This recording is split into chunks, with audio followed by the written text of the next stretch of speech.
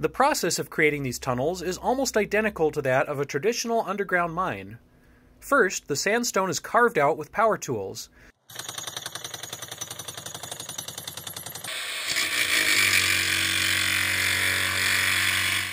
Once the sand is carved out, it's loaded into buckets and wagons at the digging face and moved to the haulage tunnel. This haulage tunnel is an angled passage up to the surface. Sand is dumped into very small homemade mine carts through these chutes in the loading station. Yeah. Once the train is loaded, it's hauled up the incline tunnel on wooden rails, using a powered winch at the surface.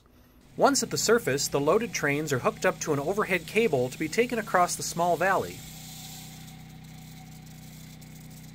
Each car is dumped onto the storage pile near the tunnels.